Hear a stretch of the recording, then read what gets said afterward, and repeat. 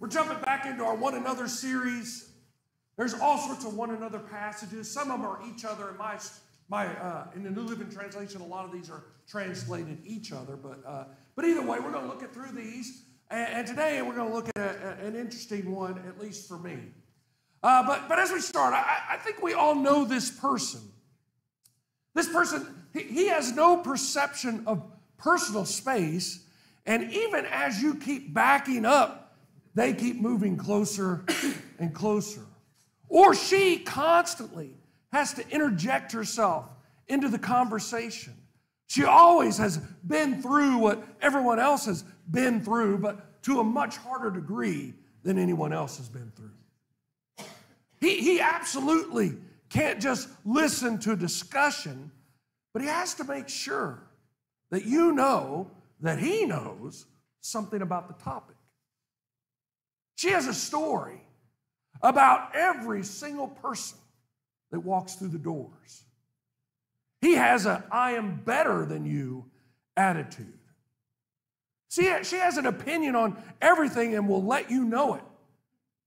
He drives with great aggression and sees nothing wrong with it. She is too passive and quiet. He is too loud and obnoxious. She wears too much perfume. He wears too little deodorant. Welcome to the church. We all have our own idiosyncrasies, our peculiarities. We all have our quirks. But we have to recognize that we still need to be able to get along with one another. You know, I have my own pet peeves, that things people do that really bug me, that really push my buttons, that aggravate me more than they really should. You know, they really aren't that big a deal. But for some reason, some things just really grate my nerves. Chewing with an open mouth grates my nerves. Blowing your nose in public, maybe that grates your nerves. Refusing to put down the toilet seat, it grates my wife's nerves. On and on and on and on we could go. We all seem to have our belief about how people should behave. This is acceptable behavior and that is not. This should be done and that shouldn't be done. But the truth is, most of the time, the things we get mad about, the things that frustrate us with others, really aren't that big an issue. They're really not a huge issue. It's usually something small. It just personally aggravates us and bothers us. Even though their actions may not be that big of a deal, our response to those actions sometimes are a big deal. The way in which we respond can be a big deal. The way in which we respond to those things can destroy relationships. The way we respond can create tension and division within the church. The way we respond can even become life-threatening. There are some statistics out there about drivers. According to a study in 2016 by the AAA Foundation for Traffic Safety, they said nearly 80% of U.S. drivers express significant anger, aggression, or road rage behind the wheel at least once in the past year. The most alarming findings suggest that approximately 8 million U.S. drivers engage in extreme examples of road rage, including purposefully ramming another vehicle or getting out of the car to confront another driver. Many drivers report engaging in the following types of road rage. And so I'm going to list them off. I want you to decide if you are in this category or not. 51% say that they have purposefully tailgated someone. Anybody in that group? Oh. I've seen you drive. You've been right behind me. I'm like, are you reading the serial number off my bumper? 47 say they've yelled at another driver. I don't call it yelling. I call it instructing. 45 say they've honked to show annoyance or anger. 33 say they've made angry gestures. We're not going through those gestures. 24 say they've tried to block another vehicle from changing lanes. The study's researchers concluded this: inconsiderate driving, bad traffic, and daily stresses of life can transform minor frustrations into dangerous road rage. Far too many drivers are losing themselves in the heat of the moment and lashing out in ways that could turn deadly. Now, I know those statistics don't apply to any of us. However, they do show us that we can allow something that probably was pretty minor to really become pretty major just by our response to it. And the same is true in the church. What was minor, we can make major just on how we respond. That's what our one another this morning is talking about. That's what it deals with this morning. Dealing with one another, not just in a better way this morning, but in God's way. The way God wants us to deal with one another, so that we don't allow our response to one another to become a major ordeal, but just a minimal inconvenience, something we just deal with. So if you have your Bible, Ephesians chapter 4, verse 2 is where we get our one another today. This is what it says, one simple verse. Always be humble and gentle. Be patient with each other, making allowances for each other's faults because of your love. Now, there's actually a couple different one another's in there, but they kind of are pointing toward the one another we're going to talk about, and that is making allowances for each other's fault. Now, you might be thinking, well, I didn't even know that was in Scripture. I didn't know that I was supposed to be overlooking all of your annoying habits. You frustrate me, and I didn't realize that I was supposed to just look past all that. And I would say to you, you are supposed to look past all that. That's exactly what it says. In fact, it's not the only place. Colossians chapter 3, verse 13 says, make allowance for each other's faults and forgive anyone who offends you. Remember, the Lord forgave you, so you must forgive others. Again, make allowances for each other's faults. Forgive offenses. Don't get so caught up in what someone does. It was probably just a mistake. They probably didn't mean what you understood. They probably weren't saying it the way you felt they were. See, God has called you and me to live differently. We're supposed to be putting up with one another. We're supposed to be making allowances, overlooking, responding differently than everyone else in this world. And that's where so often I fall short. If you bug me, I let it get to me. And instead, I should embrace you and say, brother, I love you, and I'm so glad you irritate me. Now, you don't really have to say it like that, but in your mind, that should be what you'll be saying. The original language here has to do with enduring that which was possibly difficult. In fact, it is putting up with.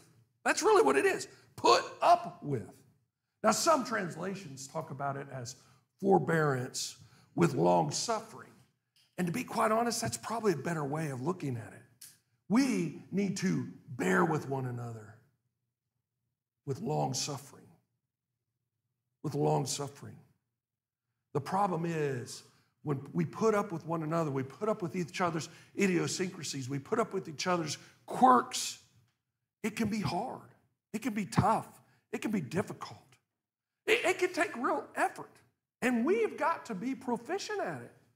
Because to be quite honest, when we aren't proficient at it, it destroys the church and it destroys our witness.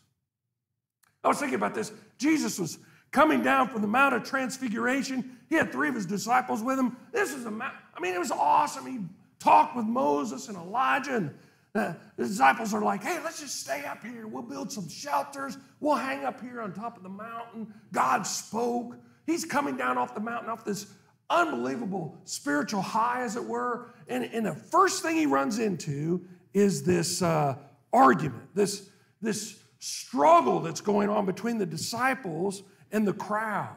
The disciples haven't been able to heal this boy. And so there's this discussion. Why can't they heal the boy? And back and forth goes this discussion. And Jesus has to walk into it.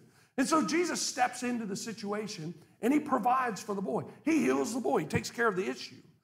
But in Mark chapter 9, verse 19, this is what it says. It says, Jesus said to them, "You faithless people, how long must I be with you? How long must I put up with you? Bring the boy to me." Now, when he says, "How long must I put up with you?" it's the exact same word that we're being told to do for one another. The same word. And I don't know about you, but when you hear what Jesus is saying there, it sounds like to me he's a little bit frustrated. How long do I have to put up with you? Sometimes we get frustrated, but we got to put up with one another. If God in the flesh can have a hard time with putting up with people sometimes, then we might have a hard time too. But he calls us to do it. He calls us to make allowances. In fact, Jesus displays it, and he empowers us to do it. So look, what does it mean? What does it mean to make these allowances for one another? How do we do it? What is it going to require of me to make allowances for you? What is it going to require for you to put up with me? Well, here's the first thing you need to understand is that, and I've already said it, but it is hard work. It is hard work. Our text says patience. But like I said earlier, the translation is long suffering. And to me, that kind of gives us a better understanding of what we're talking about here. If you're going to make allowances for each other, you're going to have patience. You're going to have long suffering. Now, I don't know about you, but even the word kind of speaks to what we're talking about here. It's going to be long, arduous, and you're going to have to suffer to do it. You're going to put up with me. It's going to take a lot of effort, and you're going to have to suffer to do it. We all instinctively understand that that's what it's going to take. To have that person that pushes our buttons and to love them anyway. To have that person who every time they speak, it's like someone is ramming a cactus in your ear, and to listen to them anyway. We know it's going to take it. To have that person who comes up to you and even their facial expressions get on your last nerve. It's going to take effort. But God says, do it. Do it. Do it. In Colossians chapter 1, verse 11, it says, "We also pray that you will be strengthened with all his glorious power so that you will have all the endurance and patience you need." We need to be praying to God, God, give me patience. Give me endurance with this person. Let me be the example, the person that I'm supposed to be for them. I know, God, that what they do drives me crazy. But I also know what I do drove you crazy. And you put up with me. So help me put in the hard work to put up with them. I almost took this out because of what happened, but I'm going to mention it anyway. There are really two ways to handle pressure. They're illustrated by the bathysphere. A bathysphere is that miniature submarine that can explore the deep parts of the ocean, and we just heard about one for weeks that went down to see the Titanic and didn't come back. But anyway, the difference, the bathysphere is like this. They make them with huge plate steel, thin, inches and inches thick, and they put this little window in there that's this inches and inches thick as well, and they're heavy and they're hard to maneuver, and they're cramped inside. But when they descend down to the bottom of the ocean, they can see all sorts of things you can't see any other way. They experience things you can't experience any other way. However, when they get down there, they're not the only ones down there. When their lights are turned on and they look out that little bitty window, what they see is fish. And these fish are under the exact same pressure that the people in the bathysphere are under. But they deal with it completely different. The fish, instead of building thick skins to keep the pressure out, they remain supple and free. They compensate for the outside pressure through equal and opposite pressure from the inside. They allow their insides to be the same strength as the pressure pushing from the outside, as it were. And you know what? Christians should be like that. We don't have to, and we shouldn't have hard and thick skin.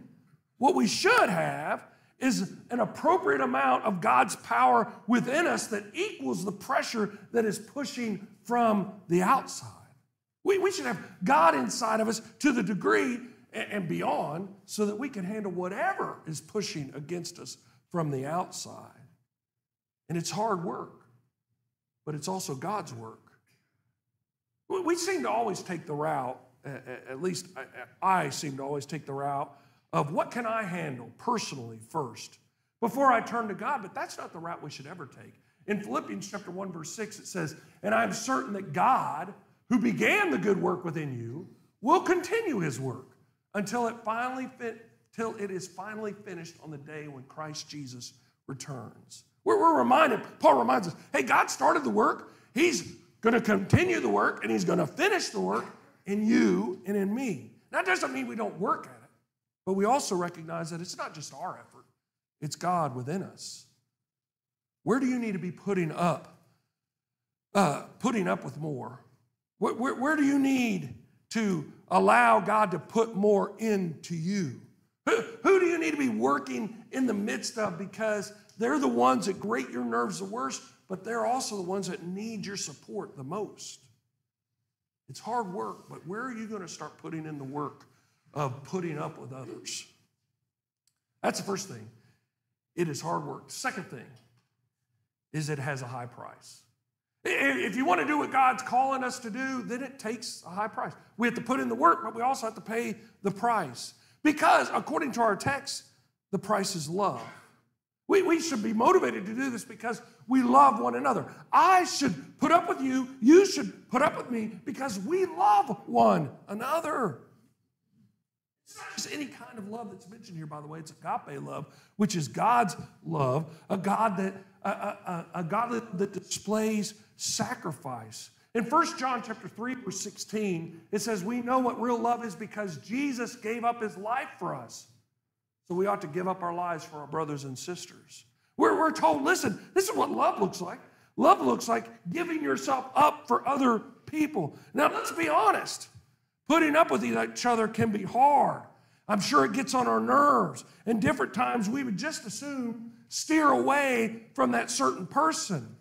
I can't take them today. But God says, hey, if you love them, you got to be there with them.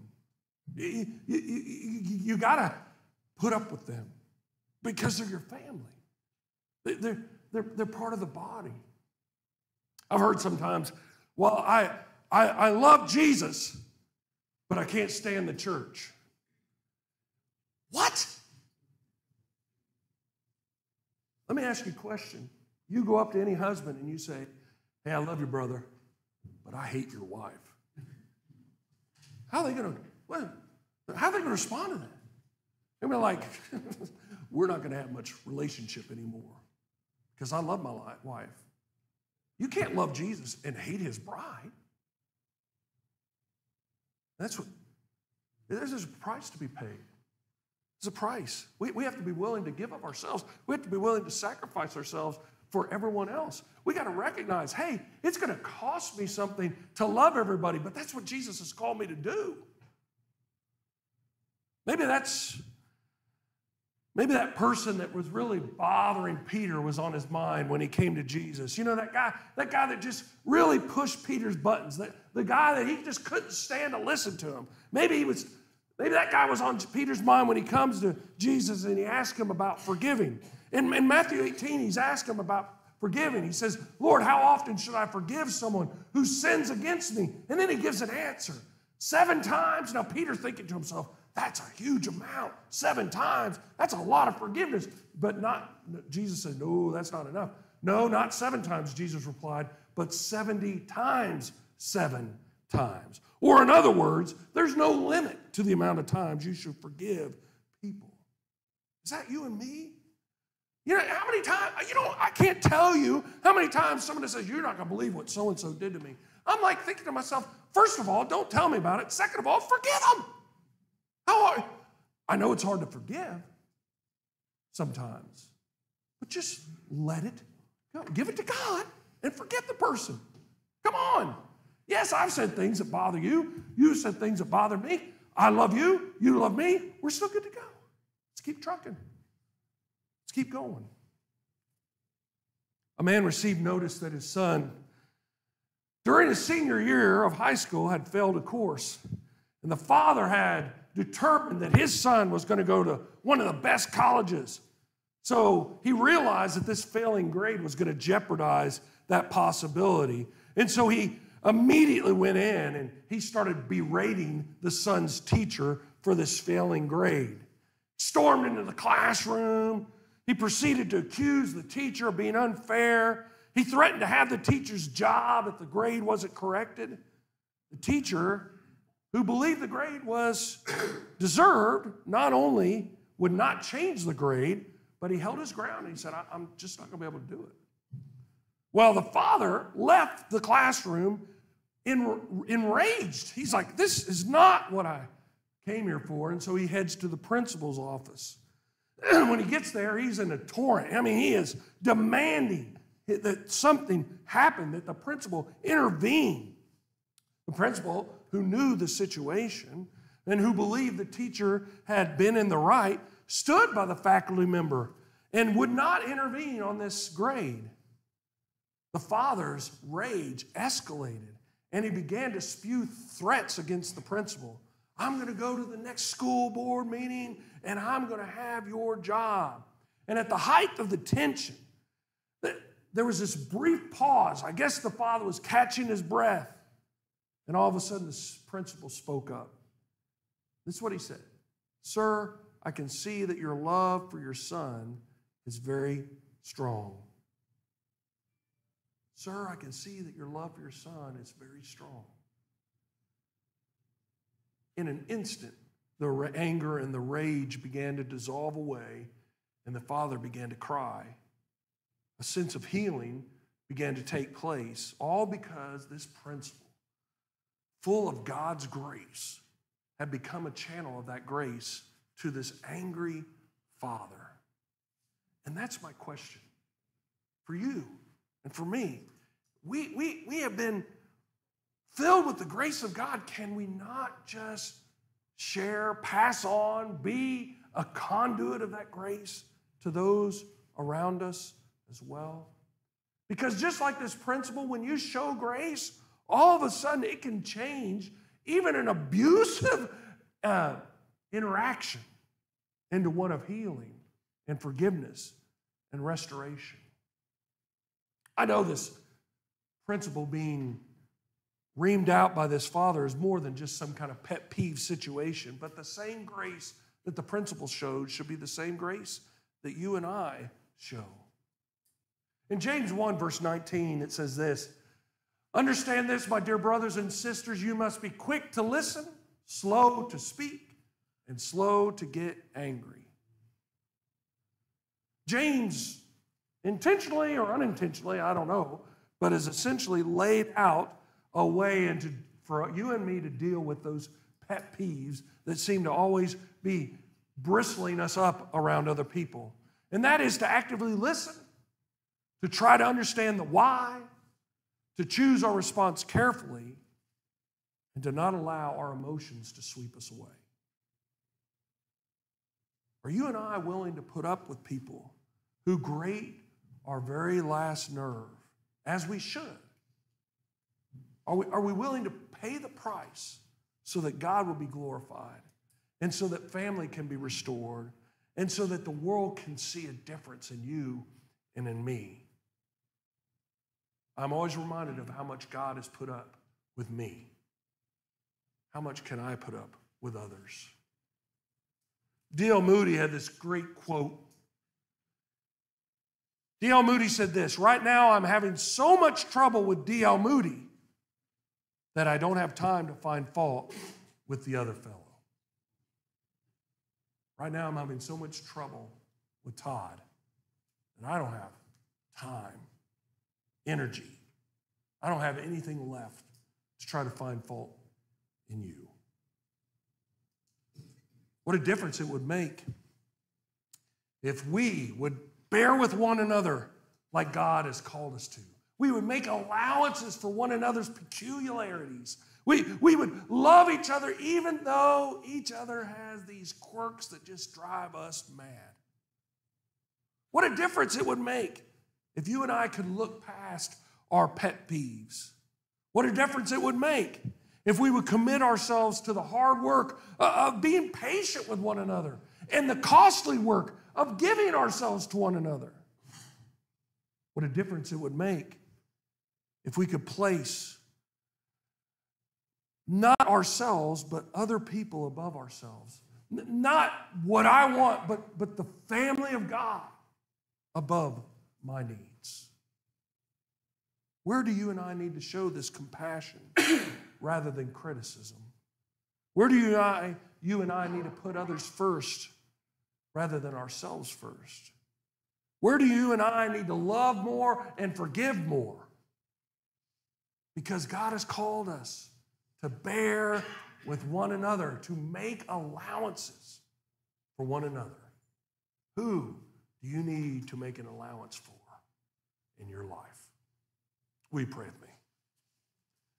God, I thank you for all you bless us with. We come this morning, and I am challenged by this text because it really hits me where I live. I lots of times get so frustrated. And there are some people that really can push my buttons. But Lord, I need to recognize that you have called me to be that person that makes an allowance for others, that can look past those quirks and those qualities that I just don't particularly like and embrace that brother or sister anyway. To love on them, to care for them, to let them know that they are important to me. Lord, I pray that we as a body of believers can be that, can show that, can be an example in our world of what it looks like to say, yeah, we're different. We don't always look the same. We don't always act the same. We don't always think the same way, but we love Jesus, and because of that, we love each other. Lord, thank you for loving me even though I've got so many faults. And I pray that I can love others the same way. Let me put in the hard work. Let me make the effort. Let me give of myself so that others can see you through me. And I pray this all in Jesus' name. Amen.